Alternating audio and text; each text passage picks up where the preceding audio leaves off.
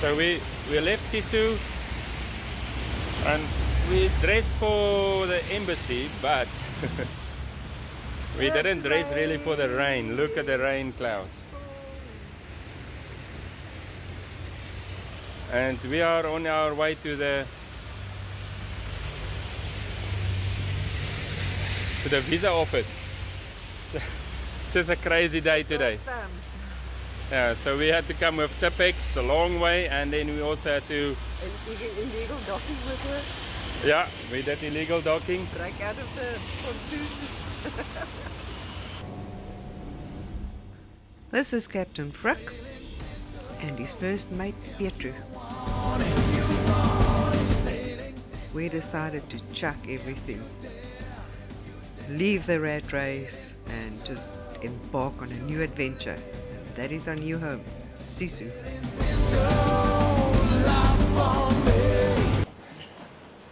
What a day. We started off very hopeful. We're going to achieve lots, actually a very big thing today. We're going to apply for our multiple entry Schengen visa to go to the Greek islands. And then we tied up at the dock, and I wanted to show, this is the pegs, we're here, and it was pretty a tough ride going downwind to the dock, and I discovered that the GoPro battery is dead for some reason. I mean, we always charge, there's a big charging station and we charge most of the stuff. So this whole episode is going to be basically me and her talking and discussing, not really a whole episode, but this part of the episode is going to be talking. To find this place, I mean, Google Maps is brilliant. They even have this, what do you call this virtual thing that you can virtual see reality. No. Augmented reality. Yeah, so that was a problem. Even that was a problem.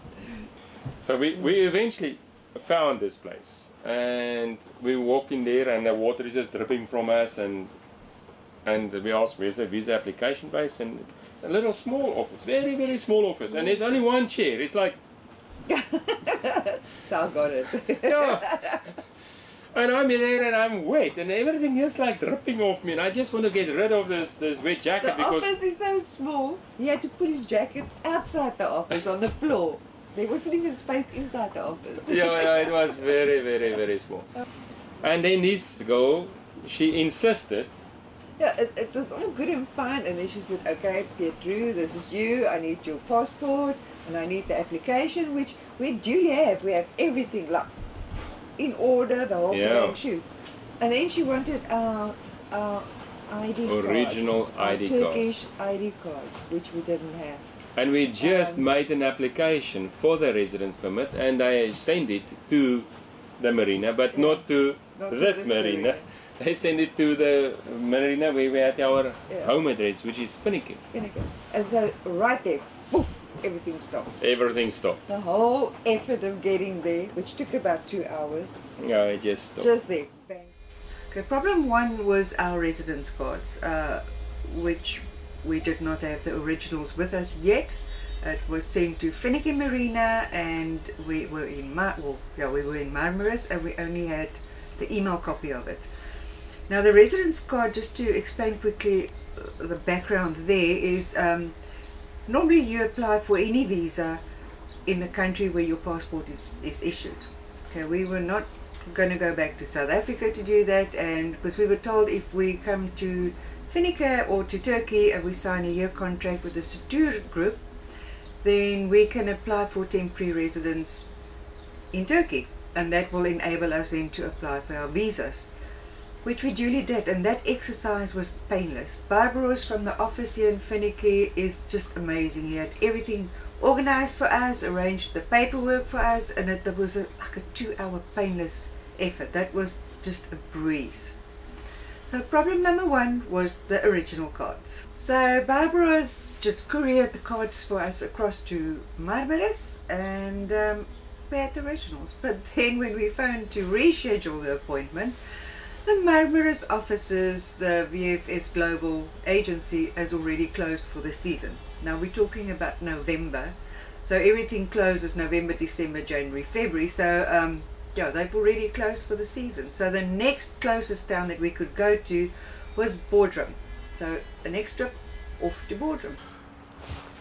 We tied up Sisu and we're ready to go for a very important appointment. Visa time. This is take 2. The last time we didn't have our original Turkish ID cards with us, so we had to reschedule, and today is the day. So all thumbs and big toes crossed. We are on our way to Boardroom. The weather window just didn't want to work out for us to find a good sailing thing to go to Boardroom, and that's why we're in a car. But we're also going to use the same opportunity to find some good places along the route.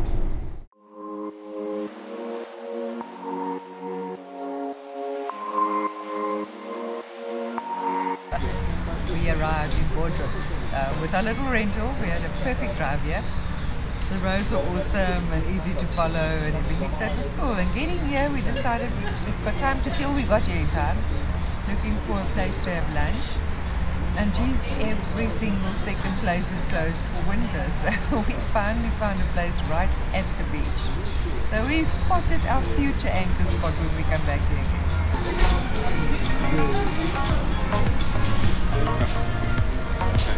There he is, Anne. We're on our way back again. A bit of an unsuccessful trip it was. The guys were asking us all sorts of documents that we just didn't think they will ask, because it's not the normal visa procedure. So then they started asking me for my skipper's license, the original. They don't want copies. They also don't accept emails.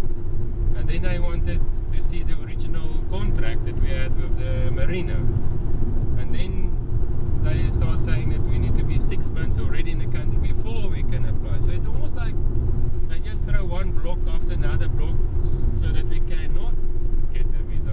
I don't know what is going on. But now we need to email the embassy and ask them if we can apply in Turkey for Schengen. So that is now step number 1. And then we need to get our ROI skippers, which we have. We need to get our original contract, which we will now get. And then I also ask us for an police entry exit form. It's not your normal ship log, because we have the ship log there and we have the original ship log, but I want an entry exit form from the police. Whatever that means, I don't know, but we will need to go get that now. Lots of paper trails.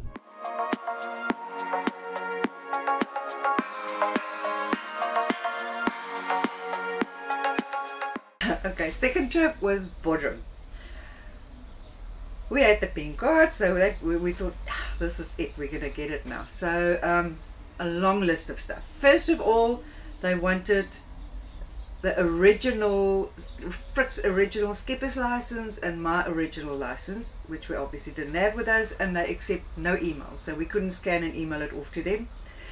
And then they also said we have to be in Turkey for at least 6 months before we can apply, and at that stage we were here for a month.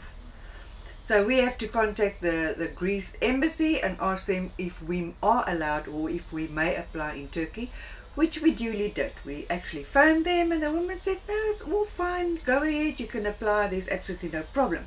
And then the other one that they want is a police clearance. It's an entry into and exit out of the country. So it's not just the ship's log, it's basically a printout that they send you all the times that you've been in Turkey, even when we came 3-4 years ago and all the other trips. So they have a whole log of every time you entered Turkey and every time you exited Turkey. So they wanted that as well. So back to the drawing board. And they wanted the original contract that we have with the Sisu Marina.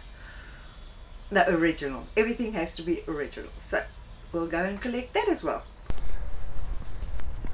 We are on our way again for the 3rd time to try and do the Schengen visa application. I do they say? Third time lucky. Yeah, hopefully. So we're very positive. We will be lucky.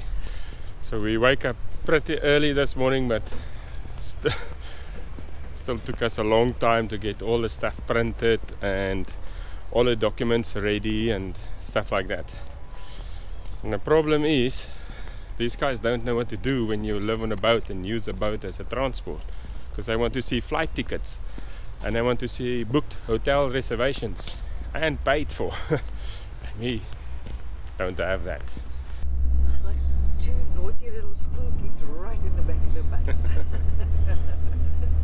Makes me think of days way back when. And we were lucky, we arrived as the bus is departing basically from the autocar. Autocar is bus station.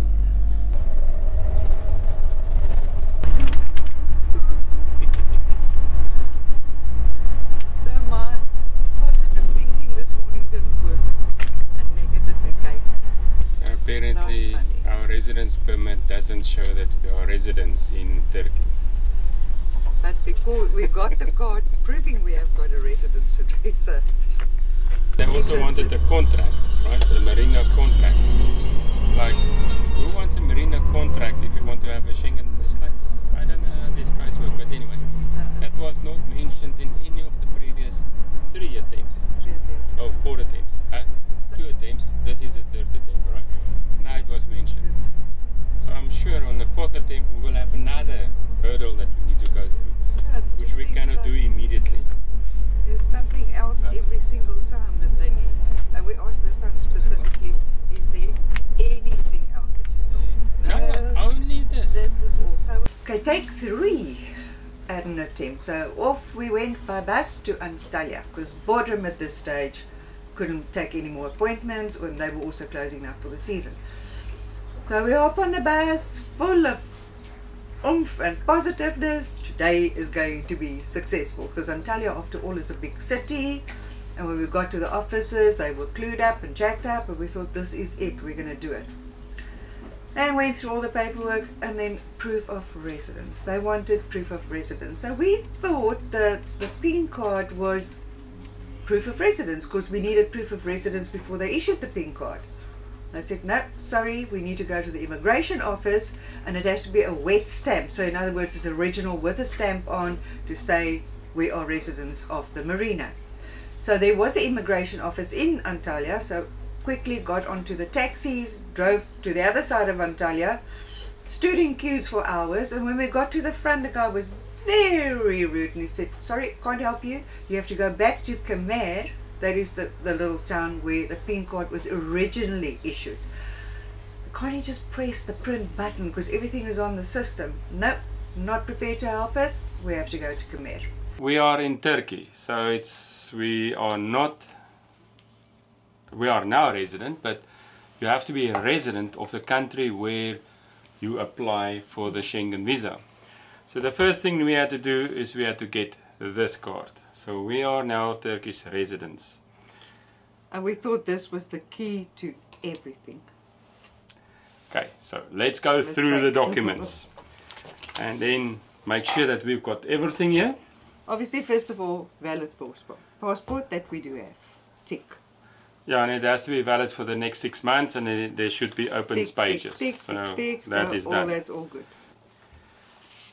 This is a tick list that you need to have all the documents, but it's in Turkish. 14 items that you need. It's 14 items, but there's also a thing to say you need to have a flight ticket, you need to have a hotel booking, which is all paid for, and the date of entry and the date of return need to be the exact same dates as you put on your application forms. So this didn't help us much, because the moment we say we don't have a flight ticket, they want to chase us away. We say no, we're going to go with our boats. Like, oops. So this form, it is there. That's a tick list. Yeah. It's a tick list. It's in Turkish, so I hope your Turkish is good. Ours are not. And then it's the application form. Then you need the application form. Make sure the dates is the application date is correct, and your entry and exit date is also correct. Okay, that is it. I've got it. copy of your passport. Then a copy of your passport. Then a copy of all your previous visas. And I do have a lot of Schengen visas. So it's not that I did not enter the country before. Ooh. I do have a lot of Schengen, and I'm like, oh, nice to see you again, sir. But okay, that is now like that. And then a copy of our, I call it the pink card. Yeah, and they stamp it to say they actually saw the original, and this is where our first problem occurred. We had this, but we didn't have this yet this, in our hands. Yeah, this was in Finiki Marina, and we were at that stage in Marmaris Marina. So we had to ask Marmaris to Finiki to send it to Marmaris, and when we got to Marmaris, they no more bookings. No more bookings, so they closed. Okay, so we went with this. We thought, now okay, now we have the original document. Everything is good. We went to Bodrum. Okay, so and we do have our visa applications. We do have the entries from the immigration office here that didn't count. You need to have your little red card, but you need this too. And then our medical aid that we had to take out, but they want to keep this the originals, so we don't even have a copy for ourselves. So we need to go back to the officers that issued the medical aid to supply us with another copy of originals. Now, what will happen if we have an accident? So they said they take this. So they're going to take our originals, proof that we have insurance. They're going to keep. So make sure you do have a copy, and then all the boat lock. So we've got a boat lock for the boat that needs to go in and out, which says we are crew on Sisu. And it's stamped by the immigration. There's a lot of, and for all of this you need to have the original so that they can stamp these ones to say, we saw the original. Saw them. And then our skipper's licenses. Yeah, so in Bodrum I had this. And not that. And Pietro had that. I had this, but they wanted original. So I had to get my original. Yes, your original. And the original, that is a different story. we maybe need to make a new episode. But here's my Yacht Master offshore skipper's license. But this one got lost in the post, and I only had this one, the copy. So I thought, I have a copy, it is good. No, they wanted to see the originals. So you need to have the originals of all the documents they want. So I had to jump through some hoops. Got it back from the UK, so I've got now this. Good. But Bodrum was a miss. And then all the boat papers. And for everyone, you need also to have the original. That's our registration papers. This is the authority that we can sail the boat. So you need to have a form as well to say you are allowed to sail a boat, even if it is your boat. It's like copy of insurance. Then insurance. And then we've got the ship logs of the boat, of the previous ship logs, to show them what we've done so far in Turkey. So that is there. Bank statements. And then the bank statements, the last 3 months, they need to have bank statements. And they do have a question about us not having a Turkish bank account. So let's hope that one. Yeah. And then you need the letter of the motivation. A motivation letter from the boat skipper, who is now me, with all your details of both the, in our case both the crew members, but if you have more crew members, all of them need to be listed there. All the information that is on this little red card and in your passports need to be on here. Your boat registration papers need to be on here. Your first date of enter and exit need to be here as well. Yeah. And what else? And then the duration, how long you want to, because it's a boat. And you try to tell him, yeah, even though that we say we were going to be there on this specific date, if there's a storm at sea, we will not go. Might not, yeah. And then they're like, but you have to go on this date. It's like, So it's tricky. With a boat, it's tricky. And then the other thing that we needed the last time that we went Was the entry exit Yeah, so you from need the police? You need, from the immigration police, you need the entry and exit forms, and that's your history basically with Turkey, to show that you've been in Turkey and you exited and you didn't have any fines and any other things and you're not a criminal here and lots of stuff. Now, another thing that we still need to get tomorrow. Yeah, so we went on a third time, we went to Antalya this time. We thought it was, Antalya is like a big city and they should be clued up and they should know everything. And that's why we were optimistic that last time was going to be the third time lucky, which it didn't turn out. So we needed our address. Confirmation of address. This little red card actually means nothing. I want to see it and all is it, but I am now a Turkish resident, and this one actually say I do have a legal address here in, and the address is actually this marina. No. They want to have an address stamped by the immigration office, which Antalya did have immigration office, but that immigration office just said no, you cannot do it here, you have to go where your card was issued. It's like, which is around the corner from here. Yeah, it is hours from Antalya. So make sure that you don't believe this is the Alpha and Omega. You need also an address that is stamped and signed by the immigration office. We thought we were legit Turks with these cards. And with this, we are residents. Apparently not. And they need proof of residence when they issue the card. So now you need another proof of residence to prove that the card is valid. The card is right. So we checked the map, and it seems like our internet is again on our phone is giving problems. So we had to get also offline maps, and we got the routes, no? Yeah. Routes to a city called Kemer, where we need to find our address, and it is stamped. So this is the 4th trip for Schengen visas.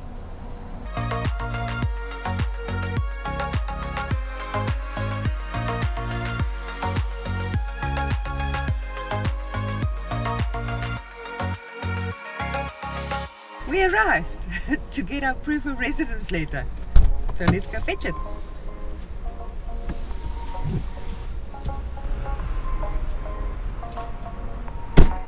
Another thing that we didn't have the last time was our original contract with Sisu Marinas that we printed out this morning. So hopefully we're going to collect our last document now and then we set.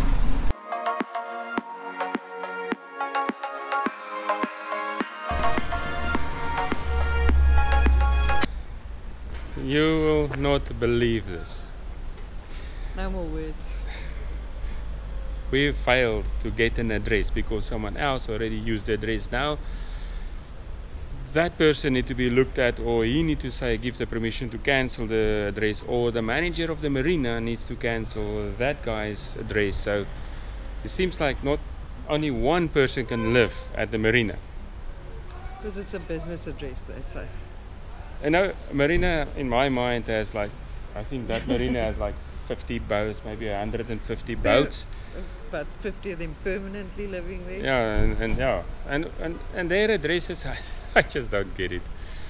So yeah, we failed the 4th time, so maybe the 5th time.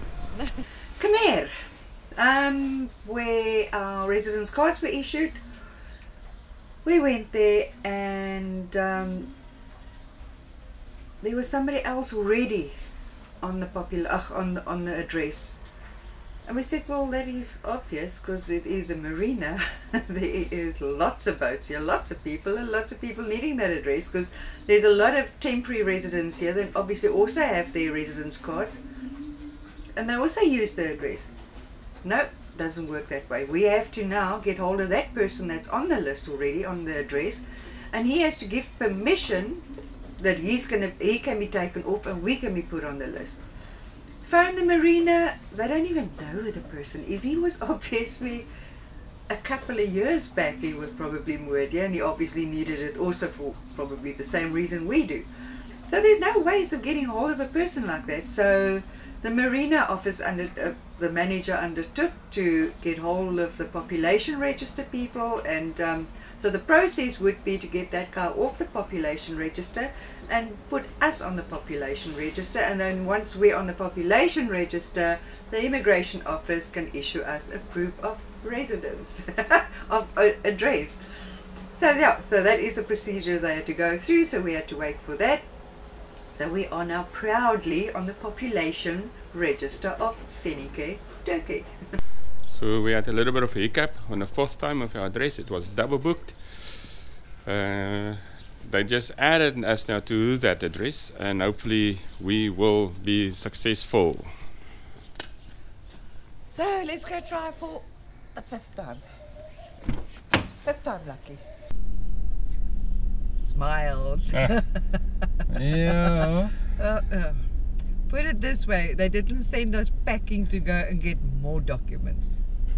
They took our Yeah, they passports. accepted the application, but we had to write those long letters, and I say we need to have a motivational letter, but we have a motivational letter, but now they want a summary, and they don't understand. It sounds like they want to get us only there for the first 3 months, and only for 3 months. Yeah. And we cannot even get out of the Met in 3 months. But let's see what's happening, and we also don't have a Turkish bank account, so we had to write a letter to say we don't have a Turkish bank account, and we accepted. I don't know. We've heard VFS Global telling us that we should need a Turkish bank account. We have to acknowledge that. So it might be a problem.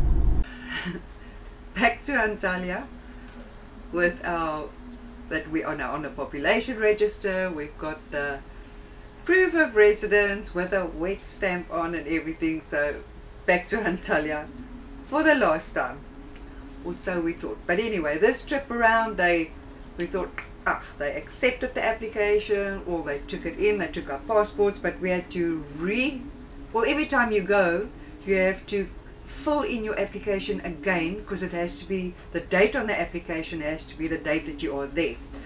And in the meantime, now we're in February already of this year. So on the 1st of February, they changed a couple of laws on the Schengen visas, where they make it easier for you to get longer Schengen visas with multiple entries. So it was a new form to be completed, so we had to complete a new form. Oh, another thing that they picked up, we had the motivational letter, a printed one, nice, with Sisu logo on it and the whole kit. It's very professional with all our details on it, and all the who's, why, what's is on there. No, that is not acceptable. We have to have a handwritten one. So basically we sat in the office and copied what we had on the printed one onto just a blank piece of paper, but it has to be in handwriting. So we had to complete a new application form, we had to handwrite a new motivational thing, and then we also had to write a declaration kind of thing, where we admit that VFS Global advised us that there could be a problem because we don't have Turkish bank accounts, so, which we duly did. Okay, so we did that letter as well, and we left, and we're holding thumbs for at least a 5-year, because a multiple entry Schengen visa. So very positive. We thought this is it. So this is our 5th time. We're actually 6th time already, but the 5th time at one of these offices. The 6th time, or one of the counts, was actually a mishap with the municipality immigration office that just didn't want to print us our address. So let's go in and see. There's hopefully. nobody home. Oh, it seems like they are closed. Sounds like it went well, but we have to pay again. And the other thing was that we had to fill in all application forms over again, because it's new Schengen forms, and this time we have to fill it in by hand.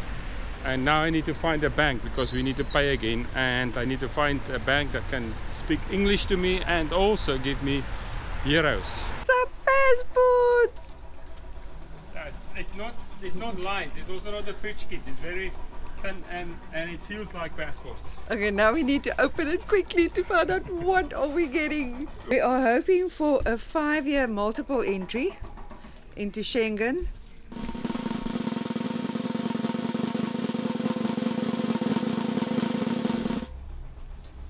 Greek visa. Okay, and dates. I don't have my glasses. Well, it's a multiple entry. And it's valid from the 10th of March 2020 to the 10th of May 2020. Just for 3 months. So we will need to go again. 6. They got a phone call at the marina office because they couldn't get hold of us. We don't know why. But they spoke to the marina office and they explained to us, we've got another problem. I thought, oh man, can this really be serious? Our medical aid does not include Schengen countries. So we had to go to the medical aid company. They had to put an endorsement on our medical aid. We had to pay in extra money for it to add all the Schengen countries. So again, back to Antalya we went again to give them, and another thing, the original medical aid form. So that was the last trip that we did. We handed in the medical aid and everybody is happy. Thank goodness it wasn't all the paperwork again. So they just added that to our application and sent it off. And then the good news came, our Schengens was approved, but only for 3 months. And then what happened? COVID-19 happened. And we're still in COVID-19 and our Schengens again is running out. So how much bad luck can people have with the Schengen visa? So now we went back onto the internet to try and reschedule for whenever everything lifts so we can start applying again. And then thank goodness there was a big notice on their website to say if you were issued a Schengen visa in the COVID-19 time frame, you can just merely email the company with copies of your visas and ask for it to be extended and just give them your new flight plans and intentions of where what. So that is the process that we are currently busy with. So let's see what's going to happen now.